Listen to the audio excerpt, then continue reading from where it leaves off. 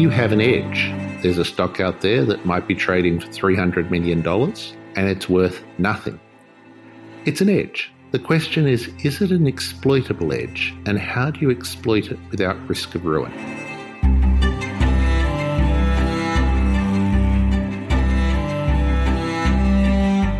Risk of Ruin is a podcast about gambling and life and their intersection. I'm John Reeder. This is episode 23, 0 by way of 100.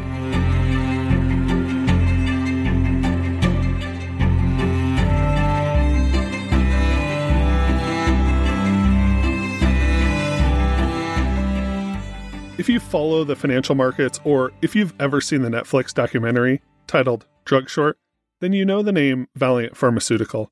In the summer of 2015, Valeant stock traded for about $250 a share, and then a year later, it was like $25. That's quite a reversal, so let me detail some of the highlights from the ride down. First, Valeant's entire business model, which was like Martin Shkreli on steroids, came under intense public scrutiny. Then, short sellers accused the company of using a shady third party to juice sales numbers. There was an emergency conference call to try to keep the share price up. The CEO was eventually fired. Some prior year earnings were restated. A handful of people either went to jail or paid fines for misconduct.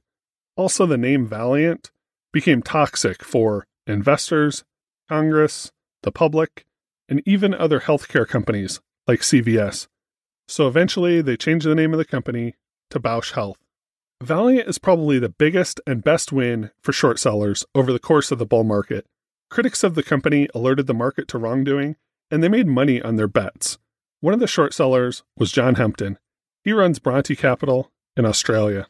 Valeant was one of the seminal events in my life. For those that don't know, Valeant was a very big American pharmaceutical company, peaked out at well over 100 billion market cap, almost 200 billion. And it was a company that bought other companies for their drugs and raised their prices. And in fact, it had no real other business model. The first thing it did when it bought a pharmaceutical company was sack all scientists, get rid of all the cost structure. All they wanted to do was raise prices. And the problem with that is it's a highly decaying model. If you don't keep churning out research papers, you can't expand, research, you can't expand the label on your drugs, right? You will, if you don't keep developing stuff, you won't wind up with the best drugs. And at some point, Valeant started faking its accounts. We're very, very good at determining fake accounts. It just struck us that Valeant was obviously bullshitting. And yet, there were dozens of big-name US investors that thought that Valeant was the best stock in the world. And the market had proved them right. Valeant went up, and then it went up some more, and then it went up some more. And as they started faking their accounts, or faking the story, it went up further, right? So this was a classic situation where they were faking their accounts, they were faking everything, the stock was going up, and everybody on Wall Street that had picked the stock early thought that they were a genius. And they were marketing themselves as geniuses. And along comes this little fund from Australia that, to be honest, only a few cognoscenti had heard of, and said the emperor's wearing no clothes. And it turned out, the emperor's wearing no clothes, and a couple of the people associated with Valeant have now gone to prison. Right? Now, before that, we were a fund in Australia that had interesting results. But we were operating from a beach suburb in Australia, Bondi. We had no Wall Street pedigree. We didn't look like anybody special, and there was a question about the sustainability of it. And after that, it was like, hey, these are the giant killers. So we had a combination of fairly good numbers, and we had been very publicly right for the right reasons. And being very publicly right for the right reasons, about the same time I hired a sales guy who was highly competent. And the combination worked exceptionally well. So yes, Valeant was a central event in my life because it helped us raise money for the right reasons. And if you're going to manage money, it does help to manage a lot more than a little bit. Right. So before Valeant, what we had was a nice business, but a small business. And after Valeant, what we had was a very nice business. The smoking gun in the Valeant case The revelation that sent the stock price tumbling was the company's relationship with a mail-order pharmacy called Philidor. You can think of Philidor as a dedicated sales channel, which allowed Valeant to offload scummy tactics to a third party. For instance, maybe Valeant had a branded skin cream that sold for hundreds of dollars per tube, but there was also a generic that sold for like $10. Well, Philidor's role was to push the expensive cream and stick insurers with the tab. So in simple terms, Philidor and Valeant conspired to fleece insurance companies and, by extension, fleece people that pay for insurance. But the kicker, and my favorite part of the story, is while Philidor was supposed to be helping Valeant stick it to insurers, the CEO of Philidor couldn't help himself. So he decided he should probably steal at least a little from Valeant. This is Preet Bharara at a press conference when he was U.S. Attorney for the Southern District of New York. Specifically today, we have arrested and charged two men, Gary Tanner, a former senior executive at Valeant, and Andrew Davenport, the founder and CEO of Philidor. We allege that these two men participated in a fraudulent scheme to illegally use Philidor as essentially a vehicle for personal profit and self-dealing. As alleged, these two men purported to be arm's-length business counterparts, Tanner with Valeant and Davenport with Philidor, but they were, in fact, we allege, partners in crime. Philidor is only important for our purposes because it shows the fundamental reliability of people, and that reliability is core to John's strategy. If you find some folks running one scheme, the odds of finding them in another scheme increase by a lot. People are amazingly dependable. Anyway, before October 15th, 2015, almost no one had heard of Philidor. Even though more and more Valeant sales were flowing through Philidor, they'd never been mentioned in a Valeant filing. But John found them. People don't have 600-person staffed entities that they don't disclose at all. You couldn't find anything out about it online, and when we started digging, it was pretty clear that they didn't want us digging. John mentioned Philidor to the journalist Roddy Boyd and the short seller Andrew Left, which set in motion a chain of events that would eventually tank Valeant's share price. On October 15th, John wrote a cryptic blog post that didn't say much more than just the word Philidor. Then, on October 19th, Roddy Boyd published an article linking Valeant and Philidor. Finally, on October 21st, Andrew Left issued a report calling Valeant the next Enron. The rest is history. The usual problem we have with shorts is you found them lying 3 or 4 times, and now you don't know when they're telling the truth. It's a general rule, actually, in the stock market that if you talk to the management of a company and you believe what they say, almost every company looks like a buy. Now, every now and again you catch the management team lying. And once you've caught them lying, if they tell you X, Y, Z, you don't know whether to believe them anyway. So we'd caught Valeant on 3 or 4 small lies. And then we found Philidor. And Philidor was obviously a big lie, but we didn't have any particular understanding of it. We knew it was key in some respect because it was so large and so well hidden. Now, I actually did pass the information on to Roddy Boyd and Andrew Left. I regret passing it on to Andrew Left. I got nothing back from him, and I was hoping to because he was, a fellow short seller. But he also gazumped me a little bit on the short, and I was actually quite upset with it in respect. Roddy Boyd I passed it on to as a journalist, and journalists, you do not expect them to give you anything back. I mean, the whole thing about journalists is that they're meant to do their own research and publish it. And there have been several insider trading cases where journalists have told investors what they're going to write. When I passed it on to Roddy Boyd, because he was a journalist, I didn't expect anything back and I didn't get it. Roddy acted with utter integrity. Now, when I passed it on, I knew it was big, I knew it was important, and I didn't understand it at all. It's like, imagine you had stumbled on this massive industrial plant in Norway where the Nazis had huge amounts of security around it, where vast amounts of money are being spent, and you can't work out what it's doing. In that case, which is a very famous case, it turned out to be a heavy water plant and was the beginning of maybe a Nazi atomic bomb program. If you had stumbled on it, you would know it was big and important. But realistically, there were probably only 200 people in the world that could work out what it was. right? I wasn't one of those 200 people. But to give Roddy credit, Roddy worked out about 85% of it, and he worked it out himself. I framed the Valeant episode to make short selling sound easy. Just find a shady company, dig up some dirt, watch the price collapse, profit. But reality is always more complicated. Let's look at this another way. On May 21st of 2015, Valeant was still marching towards its all-time high, and it would be another 6 months before Philidor became public. On that day, John tweeted, quote, "Okay, I confess. Valeant is one of many shorts, mostly pharma, that I wish I had never heard of. Still short, but hard to profit from here," unquote. We entered it at about 130. There was a little bit more added at 160 or 70, but never enough that we were squeezed out. The stock went to 260. So at one stage, Valeant was one of the biggest losers in my portfolio. But we had it absolutely nailed, and we were very sure we were right. And I eventually exited the shorts at prices between about 15 and 30.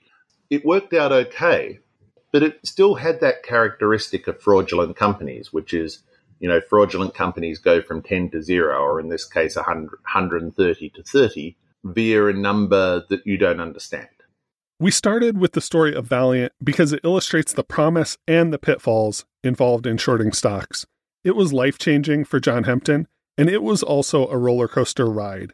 He's been at this a long time, and he's seen a lot of these things, so he's going to walk us through what these short ideas look like, and we'll also see how Valeant fits the broader type. In Perth in West Australia, and also in Vancouver, there is a large industry doing fake gold stocks. The idea is that you peg a whole lot of land, you tell people that it's got gold, and you're not really mining for gold, you're really mining for money on the floor of the stock exchange. These people bring to mind Mark Twain's famous definition of a gold mine, which is a hole in the ground with a lyre on top. Now, imagine you know for sure that one of these gold companies that claims to have 1 million ounces in the ground has no gold at all. You can actually know that for sure in certain ways. If there's gold in them there hills, there's gold in the creek below the hill. If you hire a professional panner and you go and pan the creek below the hill and you don't find any gold, then you know for sure that there's no gold in the hill. And in fact, you don't even need to hire a professional panner. All you need to do is contact the local regional, country town librarian, and there'll always be a history of the area, that somebody's written, and the librarian would love to talk to you, and they'll give you a history of the gold panning in the area. There's always one. And if there's no history of successful gold panning in the area, then you know there's no gold in the hill. Okay, so now you know there's no gold in the hill.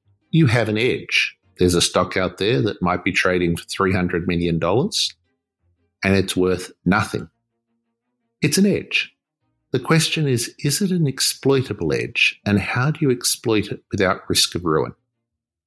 Suppose you have done this, and you decide, okay, now that I've got this edge, I'm going to short 5% of my, I'll use the gambling term, my roll, my gambling roll, or 5% of my portfolio in this stock. Most of the time, the stock's going to go to zero, and over 2 to 3 years, you'll add 5% to your portfolio. And if you can do that 4 or 5 times a year, you're Warren Buffett, right? Because, index plus 15 is better than Warren Buffett. Sounds pretty good, except it doesn't work that way.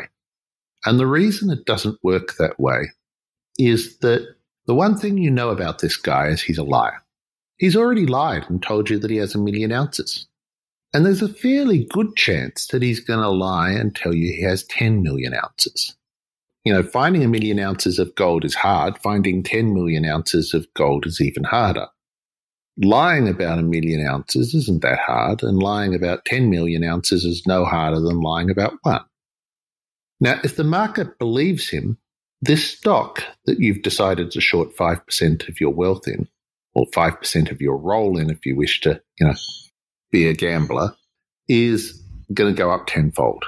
And so instead of being 5% short, you're now 50% short. Except you got a problem, which is your capital's gone from 100 to 55 because you've just lost 45% of your bankroll. And so you're now over 90% short. And if you're 90% short a single name, your good friends at Robinhood or Interactive Brokers, or in our case, Morgan Stanley and JP Morgan, are going to put you out of business. And they're going to put you out of business on a stock on which you're right. And so what you have is an edge, but it's an edge that's exceptionally dangerous to exploit. So that's the problem, and it's not much different than the gambling problems we cover. The issues are find an edge, figure out how much to bet, and stay in the game. Addressing those issues also means solving a bunch of related puzzles that we'll get into, but the first question for any gambler or investor is always, should I play at all? Because you don't have to play this game. You can always go find something else. Maybe there's something with a better edge or less volatility. And to be fair, lots of managers actually have thrown in the towel on shorting stocks. They've decided the pleasure just isn't worth the pain. But I think the simplest way to illustrate the potential of shorting is that if you want returns that beat the market and you want returns that are uncorrelated to the market, one way to get there is to make some bets which are actually negatively correlated to the market. So if the whole market dumps, your shorts go up and you can buy discounted quality companies. There are entire books written about this kind of thing, but John recommends the book Expected Returns by Antti Elmanen of AQR.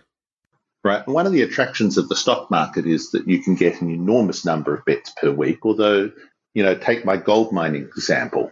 The typical path to zero for that gold mine is 5 to 10 years. It's actually not a very good return, right? The only functional part of that return is that it's a negatively correlated return. If you have an asset that actually, breaks even over a cycle but is negatively correlated and you pair it with an index, you'll do just fine, thank you. There's a lovely book on that, incidentally, one of the best books I've ever read, which is called Expected Returns. Now, the Expected Returns book makes it absolutely clear what the value of a even slightly negative return, but very strongly negatively correlated asset is. And the answer is a lot, right? And it's quite a good book on how you might think about the portfolio construction. You've probably gotten an email at some point hyping a can't-miss stock that you've never heard of. You look at the email for less than a second and then hit delete. Even if the email doesn't look overly scammy, which usually they do, the very idea of marketing stocks randomly via email is a red flag. Well, John gets those same emails, but he doesn't delete them. But very early on in the piece, I discovered, I guess what you'd call early 2000s penny stock frauds. And the early 2000 penny stock frauds were, it was really ridiculous. It was stuff that was sent to you in spam emails, right? Really crappy stuff. And it turned out that you could short $5,000 worth of these things, but you couldn't short 50,000. And I started a little PA account, personal account, where I systematically started shorting these things. And I realized that you could turn $30,000 into $500,000 pretty quickly doing this. But you couldn't turn $500,000 into $5 million because you became scale limit. Now, but what this taught me was that there was a massive sort of underlying scummy part of the stock market. When we started looking for the bigger caps, it was interesting, but originally it was hard to do. Again, I thought that we could probably work out how to scale it to 30 or 50 or $100 million, which was an interesting number, but it wasn't going to make a very big fund. And then two things happened. One thing that happened was we just got much, much better at finding these things with computers. And that turned our scale limit from, say, 30 million to 300. But that required an enormous effort. It required that we go completely global, the big, hairy, audacious goal of trying to find every fraudster in the world in stock markets. The second thing that happened was the market went up, and then it went up some more, and then it went up some more, and then it went up some more. And eventually vast numbers of retail investors with absolutely no edge joined the market. So at the moment, during the crisis, something like 40 million people in the United States opened retail broking accounts. Now, I remember the last time that happened, it was sort of .com, and in that time it was sort of 2 million people opened retail banking accounts, of which I was one. And when I look back at what I did when I first opened my retail broking account, I'll look you in the eye and say I was a goddamn idiot.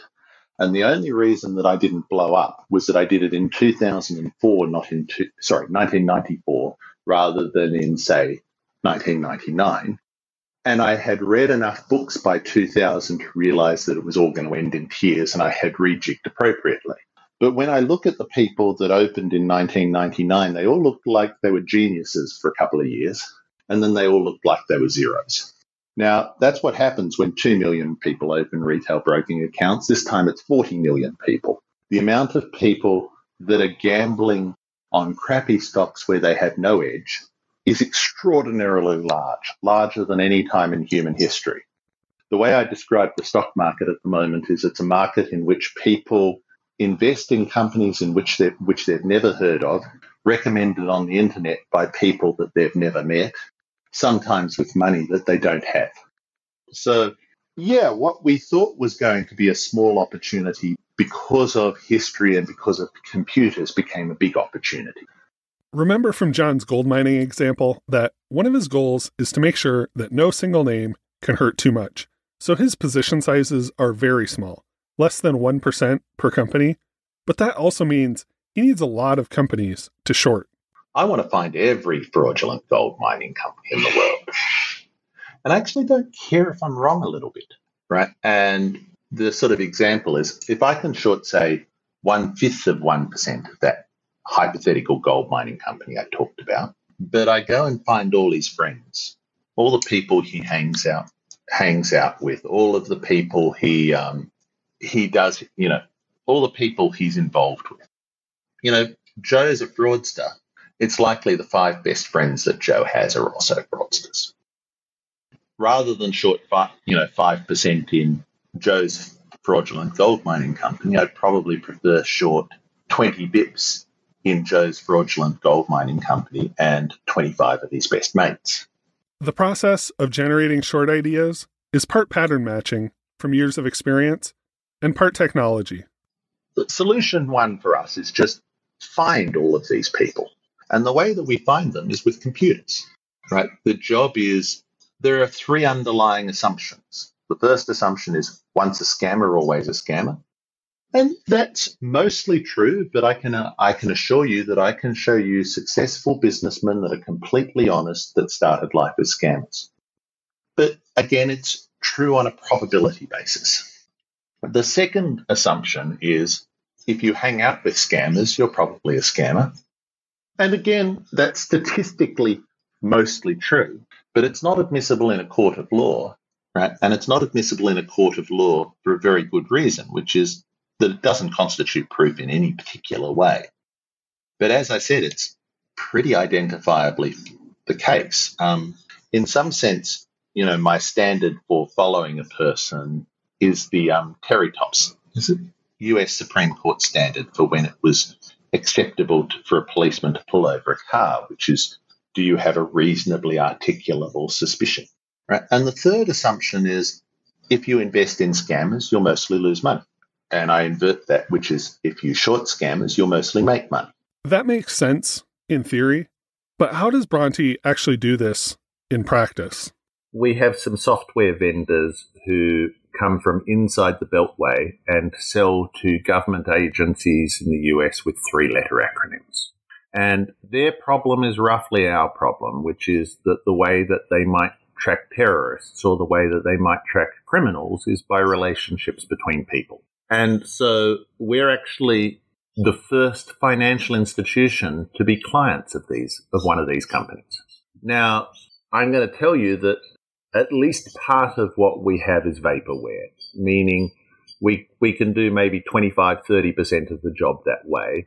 But if you come back in 2 years, it might be 65% of the job that way. And in 3 years' time, it might be 85%. And when it gets there, we will get more computerized. But there's multiple tools.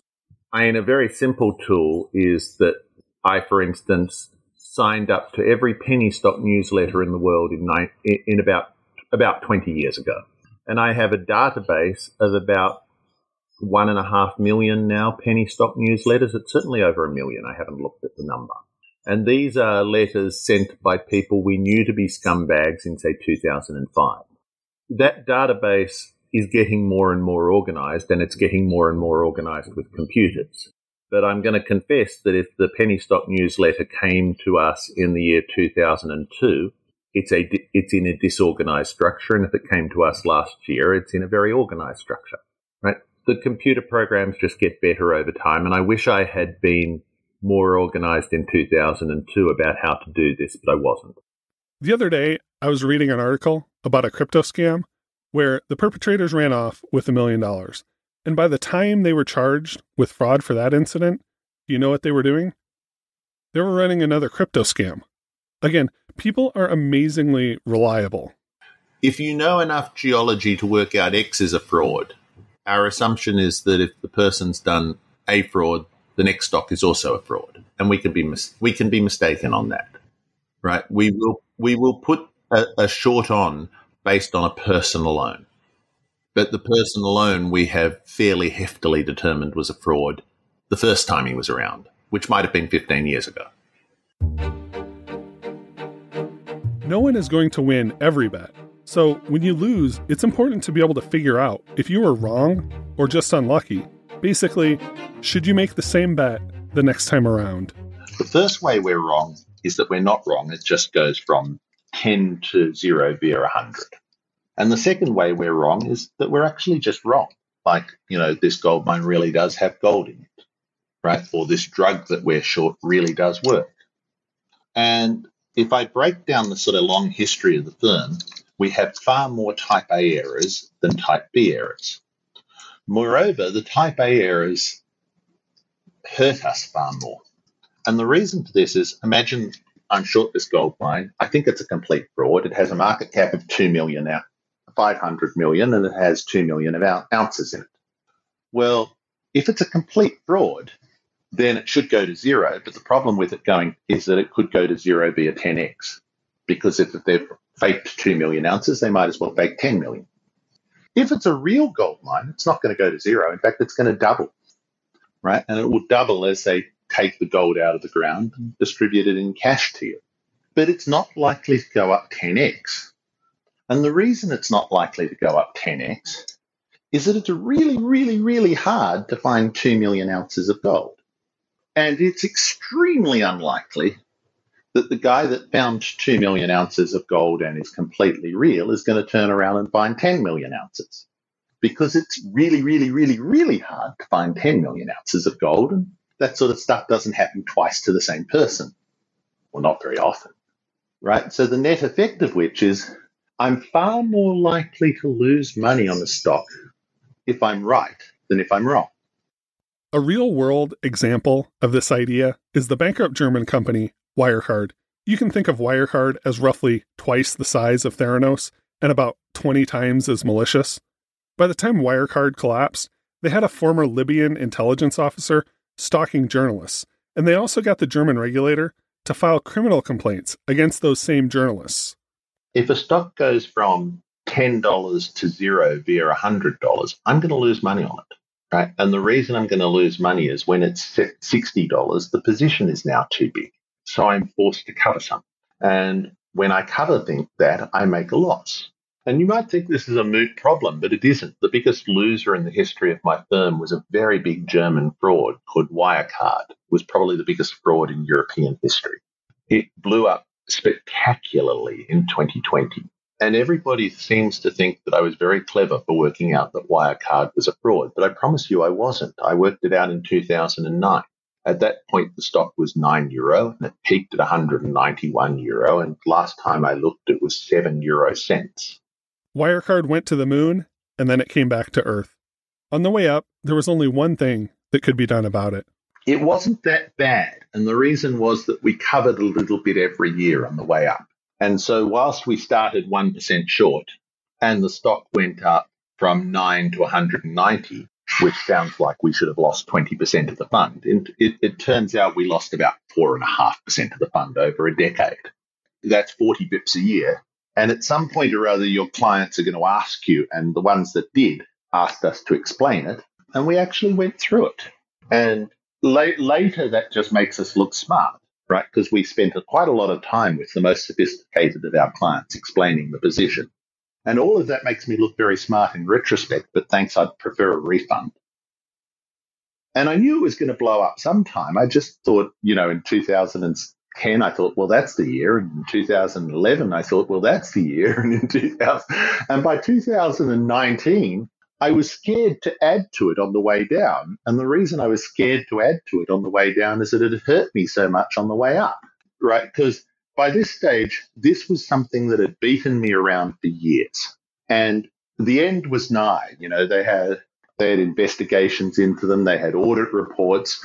There was $1.8 billion that nobody could seem to find in the Philippines. Turns out that the $1.8 billion was never there, right? But nonetheless, it was getting near to the end. And I should have just been throwing more and more and more money at the short. And I was scared. Some of the people I approach for this podcast bristle at the idea that what they are doing is gambling. They think of gamblers as people that buy lottery tickets, not people that make careers off repeatable edges. But John agreed to come on the podcast precisely because it's about gambling. He's curious if any of the gamblers that listen might have ideas about how to better manage his position sizings or how he could remove emotion from the process. He's open to the idea that gamblers might have some understanding of math that could help him, although he's already considered and discarded some of the obvious ideas. For instance, he's thought about whether he can make bets in proportion to his edge, i.e. Kelly bets, but the Wirecard example shows why full Kelly bets would be a tough road. But it means that somebody in my position can't bet Kelly, right? And the reason they can't bet Kelly is that their business will not survive a Kelly betting process. I'm not even sure they can bet half Kelly, right? If you've got an edge, in order to exploit it properly, at least its size, you would need to be able to quantify it, and I find that very hard. But you'd also need clients that can accept what you're doing and are prepared to come along for a very wild ride. A reasonable question might be, if Bronte can stay short of stock for a full decade when it's gone 20x in the wrong direction, are they even capable of giving up? We have a hard rule which says that if we've lost 5%, now remember, it's very hard for us to lose 5% on a single name. And the reason it's very hard is that our typical sizing is sort of 50 bips, right? But we have a hard rule that says if you lose more than 5% on a single name, you just give up on that name forever. We've never hit the hard rule, not once. The closest we've ever come is Wirecard, right? But the hard rule is still annoying. We have given up on names because the most common reason we give up on a name is imagine, a typical biotech fraud that has a market cap of 250 million and 12 million of cash, and it's telling you about this drug that it's going to make, and you know that it's not going to work. But the Wall Street doesn't know, and the stock goes from 100 million to 400 million. And then because it's a hot stock, they raise 200 million. So now it's a $600 million company with 200 million of cash. And then the stock halves. It's still a $300 million company with 200 million of cash, and we have to give up, right? Because by being a fraud, the company turned real. So we've given up on names like that as well. But we don't not watch. We would prefer watch with computers. And the reason we would prefer watch with computers is that depersonalizes it. Anything I can do to sort of de-emotionalize it's a good thing. But the goal here would be to watch it because you don't know where the people are going. And maybe they got away with it this time, but that doesn't mean that they'll get away with it next time. The other thing is we've occasionally gone back.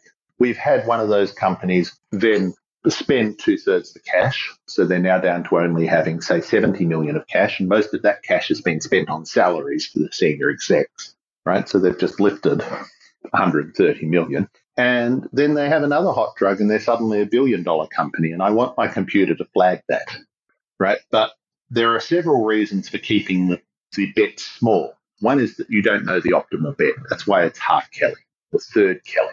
But the second reason for keeping the bet small is it de-emotionalizes it. And if it de-emotionalizes it, you can come back. More and more times, I want to use computers. I want to use math to size positions. And the reason I want to use all of that stuff is so that I don't have to feel like it's me against the world, right? Because the moment I start thinking it's me against the world, I'll get depressed. I'll also make bad decisions. One name that John actually has given up on is Tesla. There's an old saying on Wall Street that if you mixed, originally attributed, I think, to Charlie Munger, which is that if you mix turds with raisins, they're still turds. Elon Musk is the single best example of turds mixed with raisins I've ever seen in my life.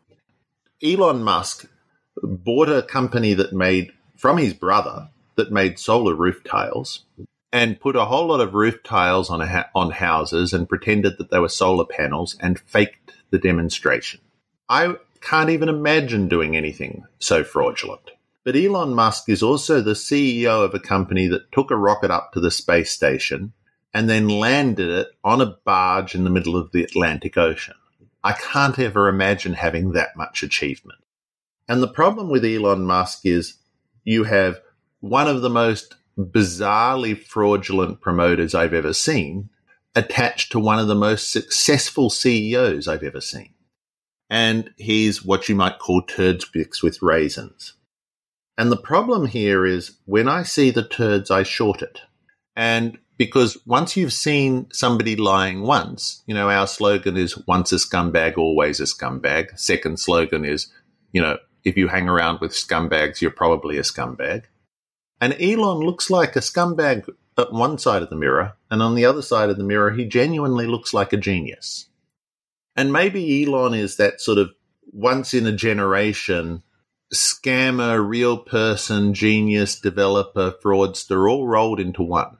And yeah, when I found Elon lying, I shorted him, and I lost money. I'm not the only one, right? And then I had to question my assumption of, once a scumbag, always a scumbag, because the guy is also the CEO of a company that took a rocket to space and landed it on a barge. The guy has more achievement than I can ever have, and yet in another breath is as nasty as any scumbag I've ever seen. Quite weird. So I've just given up on him. It's like, my theory is that you should short scumbags and not good people, but he's both. In some sense, John's job is to understand and predict human behavior. He has to understand the people that run these companies, and he also has to understand people that invest in the market. That job is made harder because the composition of the investing population has changed. Once I start looking at shorts, I'm looking at the gamut of human behavior. And humans are just weird. If you had told me 3 years ago that you could convince 4 million Americans to buy stock in a movie cinema chain, I'd have told you were mad. It happened. And there's a very famous example, AMC, which, if you look at it, everybody's in it for some kind of financial manipulation reason. But ultimately, it's pretty obvious that every year, since in the 1950s, the average person went to the movies like 40 times a year, and it's now half a dozen times a year. And if you have a large screen TV and good stereo around it, it's probably one time a year because, right, the trend is not your friend, right? Even more extreme, 10 million Americans bought shares in a company that sells video games on CD-ROM. When I think of yesterday, I think of selling video games on CD-ROM. It's sort of the dead market, right? I would never have believed that such a mania was possible. Human behavior is really weird. John looks for frauds so he can make money when they fail, but he also has an academic's interest in these schemes. He thinks about what kind of people might be involved, where they might come from, and how culture might have played a role. He's like a fund manager moonlighting as an anthropologist. Also, if you look at where frauds are, they come from certain places, and the places are red flags. The number one fraudulent place in the world is Vancouver. And the reason is that Canada has no national securities regulators. It has state-based regulators. And the British Columbia Securities Commission is extremely weak and to some degree has been captured by stock promoters. Second, the Canadians have a view, which is that they don't seem to object to Canadians defrauding people south of the border. It's like Americans are fair game. So what you have in Vancouver is an absolutely beautiful city, lovely to live in, and a regulator that doesn't that doesn't care about you. Toronto is fairly bad as well. Within the United States, the two hotspots are Boca Raton and Salt Lake City. And Boca's pretty obvious. Boca is just a city next to a bunch of rich old people. And rich old people, attract people that want to sell things to rich old people, whether they be medical or investment scams or whatever it is, the scam. It's almost in Boca's question with some businessmen is, what's your scam? The other place, which is Salt Lake City, it took me a while to work out. And the answer is actually Mormons. I'm going to say something politically impolite here, but in fact it is fairly accurate. When Mormons are age 20, they go on missions and they have to sell religion door to door. And selling religion door to door is probably the hardest thing you could possibly imagine doing. It's just horrendously difficult. But at the end of it, you don't mind rejection and you're probably a darn good salesperson. Now, Mormons are 2% of the US population. They're about 6% of Fortune 500 CEOs. And a disproportionate number of those CEOs came up through the sales function. Right? Mormons are, pound for pound, the best salespeople in the world. And they're the best salespeople in the world because they get the best training in the world. Now, that is good if you're selling software, but it's bad if you're selling financial scams. But it's the same skill set. And so it's not that Mormons, I think, are inherently worse than anybody else. It's just that they're better trained to be financial scammers than anybody else. I've observed tartly that about 2% of the American population are Mormons, but about 10% of the financial scammers are Mormons. Right? And that's more a statement about their training than about their morality. You can probably hear more than a little amusement in John's voice when he talks about these companies. He's at least somewhat entertained by the ridiculousness of it all. I really don't like them in my own market. Right? And the reason I don't like them in my own market is I'm sort of slightly patriotic about Australia. And Australia has a large compulsory private investment scheme called superannuation. And fraudsters love this because Australia has very, very large pools of disengaged money. And I can just see people being ripped off left, right, and centre. And our securities regulator is very weak and maybe even a little captured by the fraudsters. But to be truthful about it, my business depends on piss-weak regulators. Every day I would prefer nastier people in stock markets and more incompetent regulators. And so far the world hasn't disappointed me, right? Some regulators are worse than others. Canada is particularly bad. Canada is the only country in the top 100 in the world that doesn't have a national securities regulator. And that lack of a national securities regulator has become a feature, not a bug, of the Canadian stock market. The Canadian stock market exists to rip off Americans to some degree. But bad regulators is a fairly standard feature in financial markets. And nasty people is a fairly standard feature. One of the beauties of the stock market is there's very few places that an ordinary person goes and gives $10,000 to somebody for a piece of paper. And they do that all the time in the stock market. Right, so it's a really nice place for a fraudster to operate. The other thing is it's very impersonal from the fraudster's perspective. There are con men who have to get into your heart. They have to touch you. Right, the famous love cons where you try to convince the person that you're romantically attached to them, a la the Tinder swindler, and you steal from them. But that actually is kind of hard and rather confronting. Stock market cons are, very depersonalized. Right. And because they're so depersonalized, they're actually easier to pull off. So, there are far more con men in the stock market than you would give credit for. You might be wondering if the strategy of trying to find every fraud in the world actually produces returns. Does it work in practice? There's this wonderful software program for portfolio management. If you're actually in the money management business, I couldn't recommend it highly enough. It's a cloud portfolio analysis software called Novus. And the people who run Novus actually looked at our portfolio and they ran our short book and our long book. And they thought, well, your long book has about 1.5% of alpha, but there's only ever been about 20 names, right? So that 1.5% of alpha, we can't assign any statistical significance to.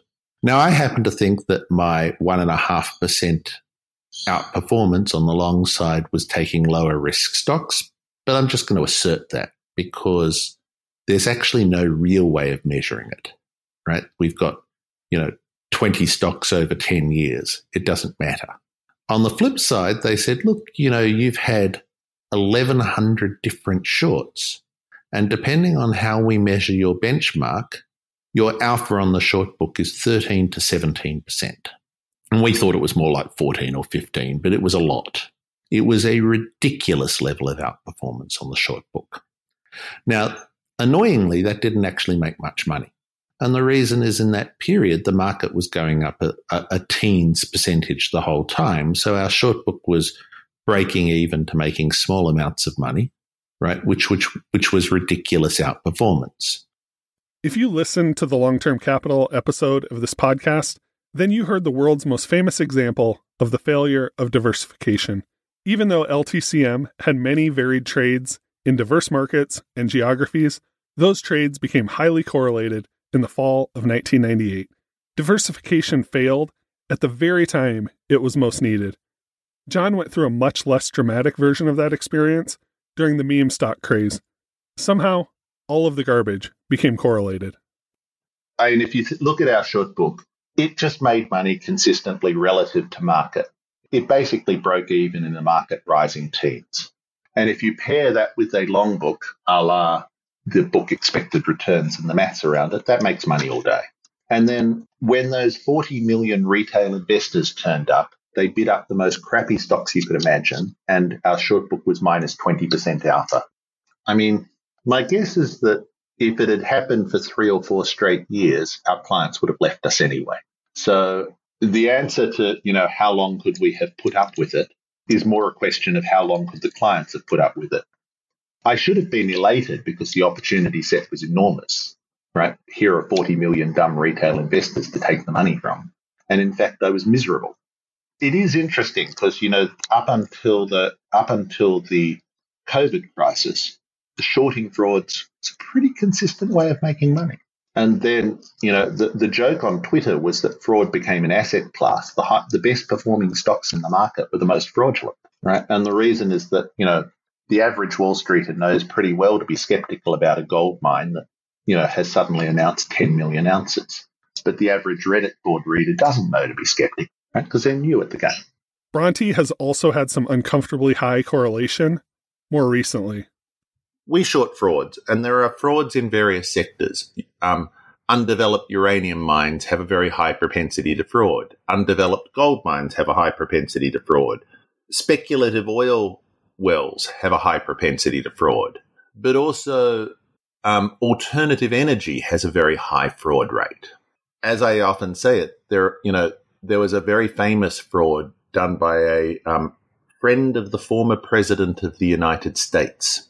And what it did was it advertised on Facebook and said, Bernanke's going to destroy the dollar and the union funds are going to bankrupt the states and you've got to put all your money into precious metals. And it led you through a bunch of Byzantine websites. And eventually it got you to invest in a whole lot of gold mining frauds. And what they've done is they've used people's ideology against them. And the same fraud exists in clean energy, where you convince people, as I happen to believe, that greenhouse gases are a very serious threat to the world and that, it would be very good if people invested in alternative energy. And having convinced them, you then steal their money. I call those the left-wing and the right-wing fraud. And we short both of them. And how you feel about those says more about you than about the frauds, because they're the identical fraud. Now, normally, those are not correlated. Left-wing frauds are going up when right-wing frauds are going down and vice versa. And then along came Ukraine. And in the Ukraine, suddenly there was a war and the gold price went up. But there was also a giant energy squeeze in Europe, so all the alternative energy frauds went up.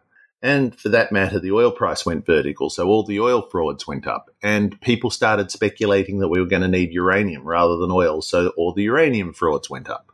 And so clusters of frauds that were not normally correlated got correlated at the barrel of Vladimir Putin's gun, right? And I didn't enjoy that. You can learn a lot about markets by walking into a casino and standing behind the roulette table. Specifically, watch what happens when a number hits twice in a row. On the next spin, the bets will just pile up on that number. Then pay attention to the rest of the world, and you'll see that same kind of thing everywhere. The absolute best thing to do during this bubble or during this wild market is to embrace the things that have been going up very hard. I have an acquaintance with a fund manager who was up 100%, about 6 months ago. He's given it all back, right? There was no way we would ever be up 100% in a 6-month period. But then there's also no way we would give it all back. But the problem is that the clients who are outside can't see whether you are being sensible or not. All they see is the external returns. And yeah, we have some very sophisticated clients. One of the big university endowments in the Northeast has a day-to-day look at our book. In fact, they have a computer feed which shows them what we're investing in. And they're very comfortable. And when we lose money, it turns out that they're often very comfortable, right? But the average client isn't like that at all. And this is a problem right across the stock market. It's actually one of the reasons why the market's so bubblicious, which is that when you get a really good run, say in tech stocks or in biotech stocks or in mining stocks in Africa, I don't care what the bubble is in. My favorite one was nickel mining stocks in Australia in the 1960s, right? But when you get one of those bubbles, the people who embraced the bubble have the best returns, right? And when they have the best returns, the clients come to them. And then they have more money and, eventually the whole stock market's run by the maddest people, right? Because the maddest people get the most money. And then when it unwinds just as spectacularly because the clients that would chase hot money will leave just as fast when the returns are not good. The thing I like about the puzzle we've been hearing about is that it is so dense. There are so many layers to it. Before you can realize the potential of market-beating, negatively correlated returns, there are a million different things to figure out. And John Hempton is so focused on solving it that he agreed to be interviewed for a niche gambling podcast on the very small chance that a listener might help. John doesn't need to do this stuff anymore. He's already a rich guy. But that kind of doesn't matter if you have a puzzle to solve. I finally passed that point where the money makes actually no difference at all. But you got to do something. And every now and again, the regulators, it's really nice to be able to say, hey, I understood Wirecard, even though I made no money. Or, hey, I understood Valeant and I made a fortune. That's a really nice thing to do. And, kind of proudly, the number of people that have gone to prison because I've written a letter to regulators and explained the fraud now stands at 4. And I kind of like that too, right? It's sort of, there are different ways of keeping count, but that's one of them. But the other thing is human nature is just so goddamn weird. You find new ways of ripping people off, new psychoses all the time, right? The beauty of this is that, I want to de-emotionalize it from my perspective, but I do want to explore, right? And the financial markets are a really nice place to explore, right? Now, I don't want to do what long-term capital management did, which is take a absolutely certain edge, exploit it too far to the point that they ceased to be rich. I mean, that's just stupid, right? So, and there's a trade-off there. At some stage, if the edge disappears or the edge can't be exploited, we'll write to the clients and say, look, we're just going to become a long fund. We might even cut fees when that happens, right? And I suspect they'll trust us because if we say that we do, because by that stage, I hope we have some very good results to demonstrate it. But at the moment, it's just fun.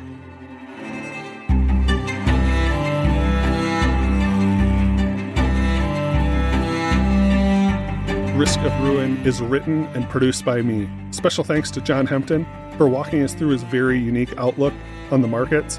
I'll post links in the show notes so that you can follow John on Twitter or check out his blog. If you want to get in touch with the show, you can email us, riskofruinpod@gmail.com, or you can follow us on Twitter @halfkelly.